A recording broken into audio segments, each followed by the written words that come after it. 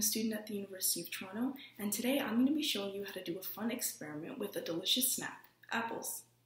We're going to discover how apple slices react when coated with different liquids like water and lemon juice. These are the materials you will need for this experiment. Pour each liquid into a different cup and leave one empty. The empty cup will be your control so that you can see the difference between a normal apple and one that has been soaked. Write the name of the liquid on a label and put it near its respective cup. Place one apple slice in each cup. Make sure the liquid is covering most of the apple. After 3 minutes, remove the apple from the liquid and place them on a platter. Record observations using a chart. Check the apples again after 10 minutes 3 more times. After the complete 30 minutes have passed, record your final observations.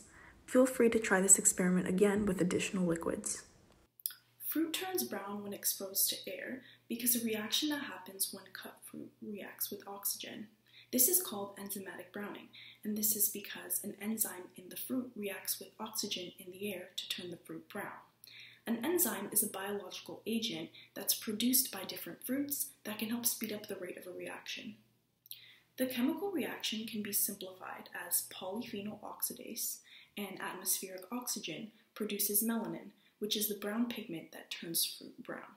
Polyphenol oxidase is the enzyme found in fruit and is activated by oxygen when exposed to air, and this turns the fruit brown. In our experiment, the control was not treated with any liquid, so the reaction was able to proceed as normal and the fruit turned brown. The apple slice dipped in water had some browning, but not as much as the control. This is because the water restricted the amount of oxygen that was able to react with the fruit, and with less oxygen, less polyphenol oxidase is activated to produce the brown melanin pigment. Finally, the apple slice dipped in lemon juice did not turn brown because the polyphenol oxidase enzyme was inactivated.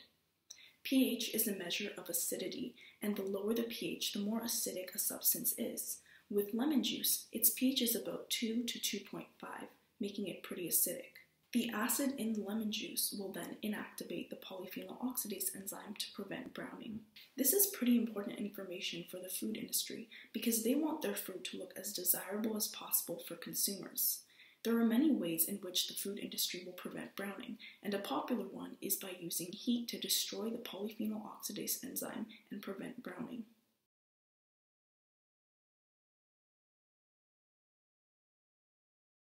Thank you everyone for watching. Make sure to try this experiment at home and tag Pueblo Science in your experimental results. And don't forget to subscribe to our YouTube channel, follow us on Facebook, Instagram, and TikTok for more content. And comment down below what you would like us to cover next.